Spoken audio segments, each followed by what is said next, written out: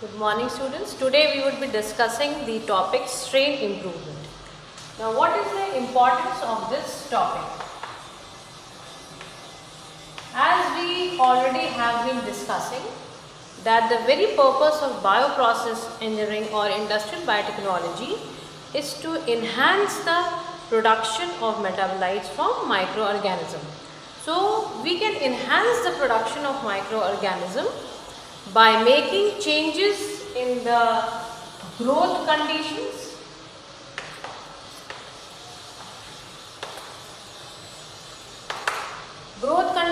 meaning what all is included for the proper growth of the microorganism. Media. Yes, we have already done media in detail. Apart from media, the other physical conditions required for optimal growth is the pH, the temperature, then if the organism is aerobic, and in the fermentation process mostly we use aerobic organisms, so oxygen is also very important. So we can enhance the production by enhancing the growth of microorganisms. And how we can enhance the growth of microorganisms? By manipulating these physical conditions. By optimizing media, the best media, what all components would be more suitable to enhance the growth of particular kind of microorganism, what is the optimal temperature, what is the oxygen rate, then the if we are scaling up, then the fermenter design is also very important.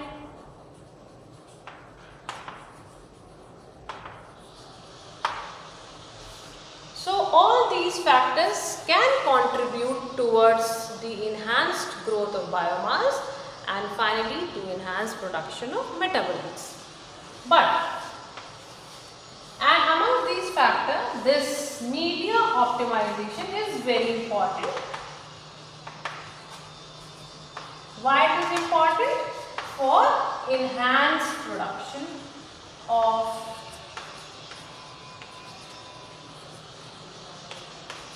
metabolites. But the question is, by all these techniques, you can enhance the production up to a certain level only. You can enhance the production of the metabolite, be it primary metabolite or secondary metabolite, but to a certain extent only. So by these techniques, we can enhance the production to a limited extent.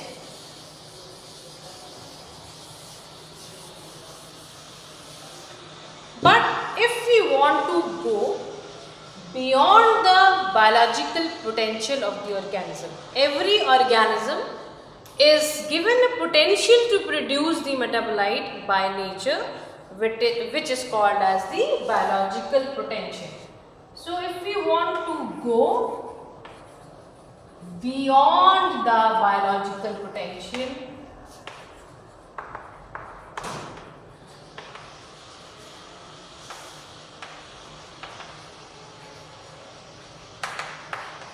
then what we have to do? We have to go at the genome level. We have to exploit the genes, because if you recall the central dogma of life, what is central dogma of life? DNA to RNA to protein. So any metabolite which is being produced is basically governed by the gene which produces it. So if we want to enhance that metabolite at a very large scale beyond the potential, then we have to exploit the genome. The genome need to be explored.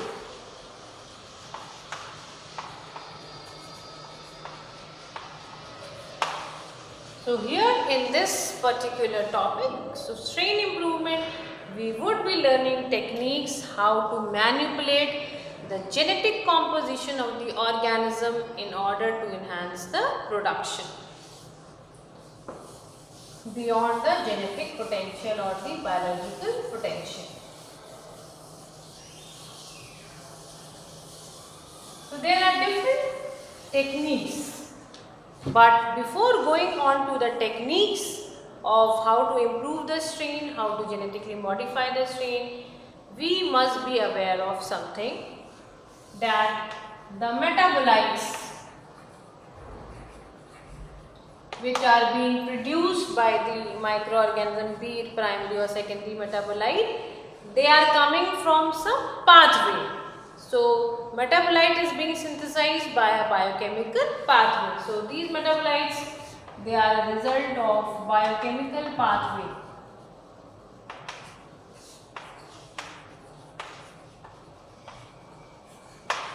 So like if you remember in your biochemistry, you must have learned about different pathways, glycolysis, pentose phosphate pathway. So there are different pathways. Pathways are the series of events, each catalyzed by the enzymes to give you the final product. So in order to design a strain improvement program, you need to know the biochemical pathway, plus you also need to know the regulation of pathway.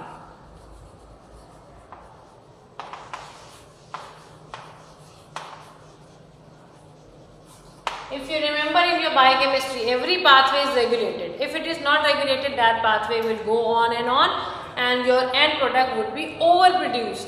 Anything is in excess is not good for that organism. So everything is to be produced in the amount required by the body of the humans, of the micro. Anything in excess would be toxic.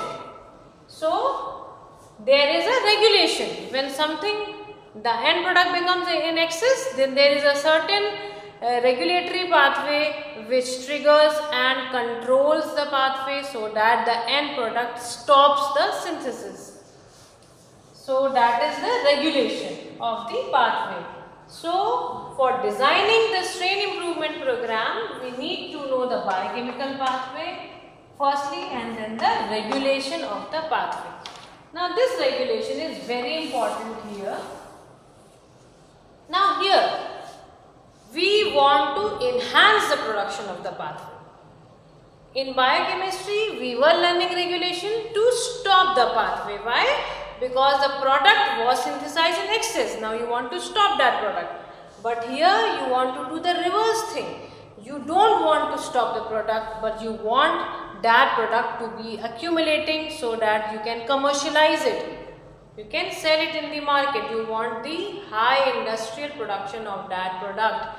So to do that, you have to uplift the pathway. You have to do something, adopt some techniques which removes the regulation part.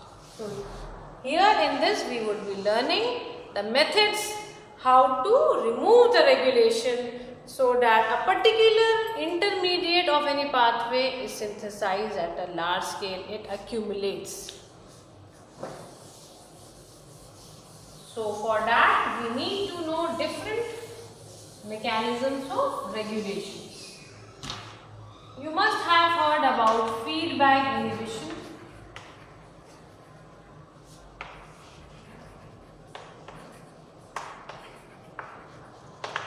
And feedback repression.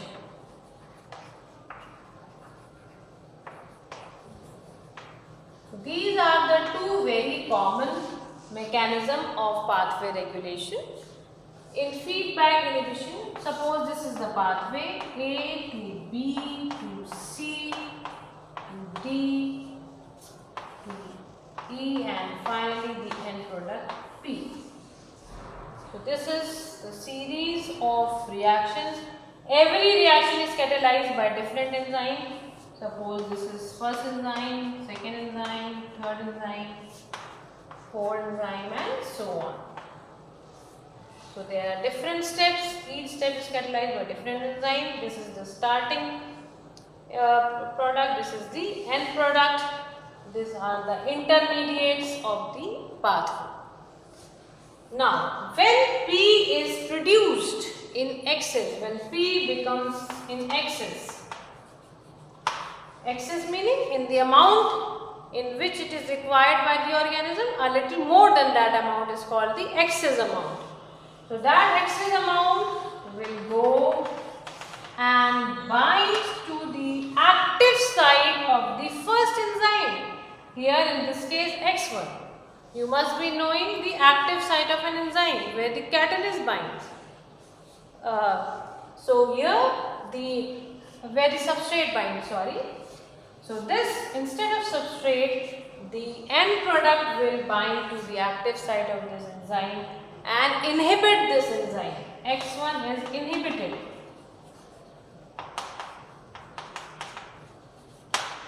It is no longer functional. So what will happen? This cycle will stop. The pathway will stop because the first enzyme is inhibited. Pathway stops. So this is the mechanism of feedback inhibition, where the end product, when it is in excess, is bind to the first enzyme and stops the pathway. Now here we can use the concept of feedback inhibition for strain improvement. Now feedback repression.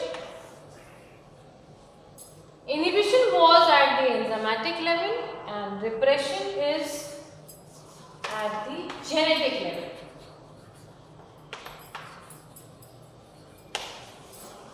Meaning, in inhibition, the end product is inhibiting the enzyme. Enzyme is being synthesized, but it is becoming non-functional. Why?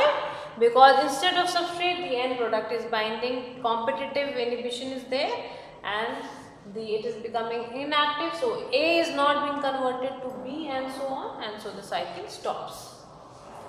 Repression is at the genetic level. That means the end product binds to the you can say the ribosome binding site, or it stops the transcription or the translation of the protein. So that enzyme is not being synthesized. Here the enzyme is there, but it is becoming non-functional. In case of repression, at the gene level there are some changes, and so the enzyme is protein, it is not being synthesized. So repression is at the genetic level and inhibition is at the protein level. Clear? That this difference should be very clear. Now there are different types of inhibition. Sometimes the biochemical pathway is not a straight chain, it is a branch chain. Now we will see what are the kind of inhibition that exist in the body by different biochemical pathways. Now let us see a branch pathway.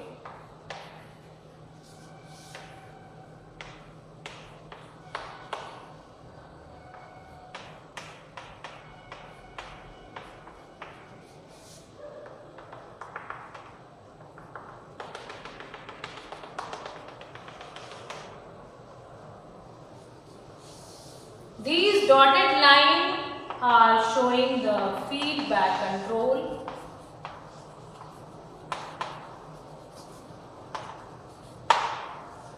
So this is the biosynthetic control of a biosynthetic pathway by concerted feedback inhibition. This kind of feedback inhibition is termed as concerted feedback inhibition. Here you can see that the inhibition of the first enzyme, which is converting A to B, is due to the concerted effort of D and F. When both are in excess, they both are joining hands and inhibiting the first enzyme. So not one end product but two end products are responsible for stopping the chain. Concerted effect, okay? Concerted feedback inhibition, or it is also called as multivalent feedback control. Now the second case.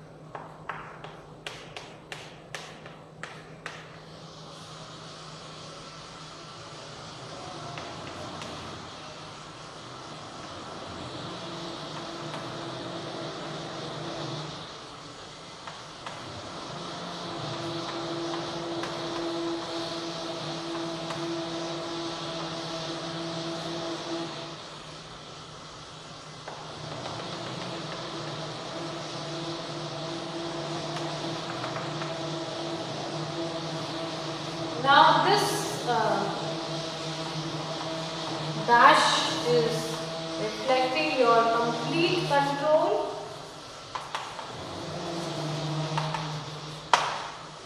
And this cross line is depicting the partial control. And this is the control of a biosynthetic pathway by cooperative control. Cooperative control by the end products D and F.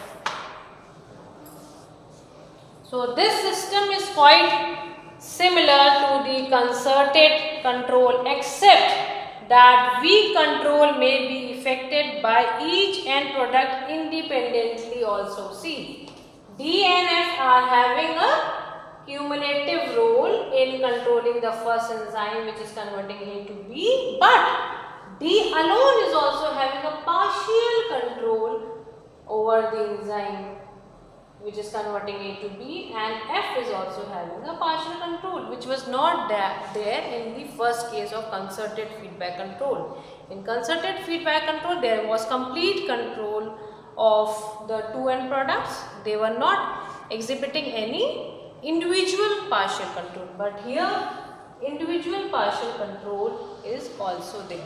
So it is cooperative control. Now the other one,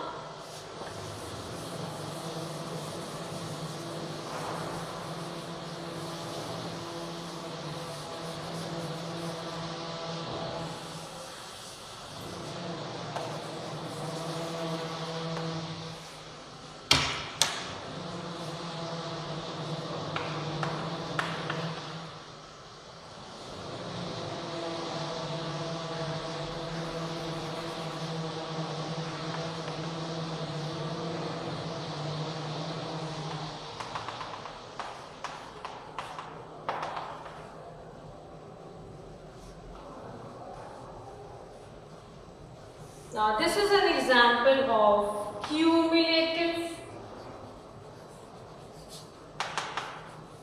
feedback control.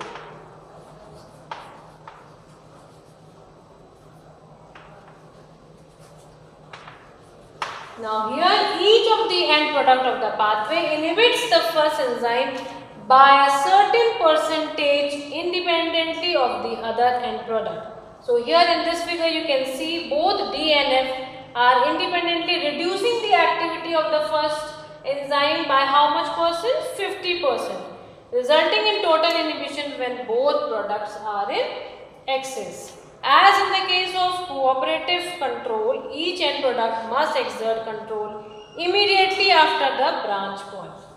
So they have a certain percentage of control over the first enzyme. Now the other one.